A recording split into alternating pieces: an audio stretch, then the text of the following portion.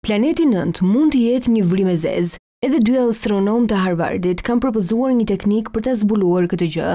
Misteri i planetit 9 vijon prej disa 10 vjeçarësh tashmë dhe ka frymëzuar brezat e tërë fizikantësh e të apasionuarish. Në bazë të kalkulimeve të mekanikës qiellore dhe kërkimeve të deritanishme, është hedhur pikërisht hipoteza e fundit, që në realitet nuk është një planet, por një vrime zeze, me dimensione jo më të mëdha si një portokall apo qitro, por me një masë deri në 10 herë më të madhe se të tokës.